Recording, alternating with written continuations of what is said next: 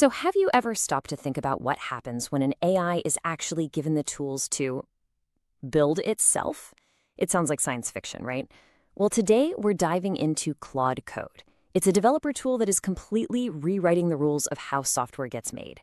So, how on earth did an AI learn to build itself, and what does this mean for the future of, well, everything? Let's get into it.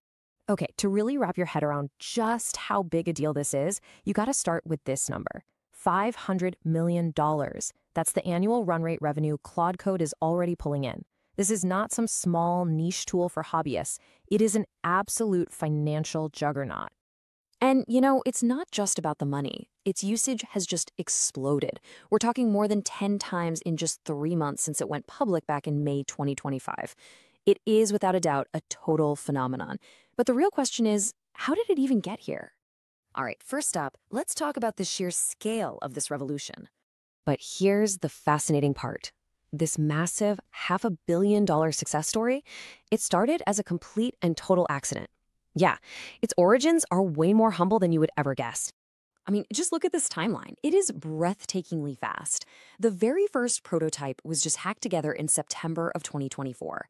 Just 2 months later, they were already using it inside Anthropic, what developers call dogfooding, where you use your own stuff. And by May 2025, boom, it was out in the world. From a personal experiment to a global tool in about 8 months. Wow.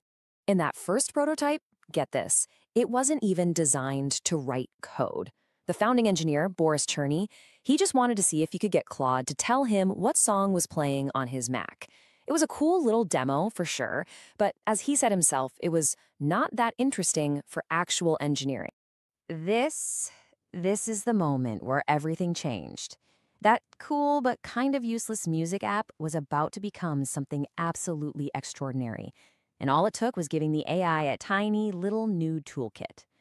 And here it is. This is the turning point. He gave the AI 3 super simple abilities: the power to read files, the power to write files, and the power to run commands. That's it.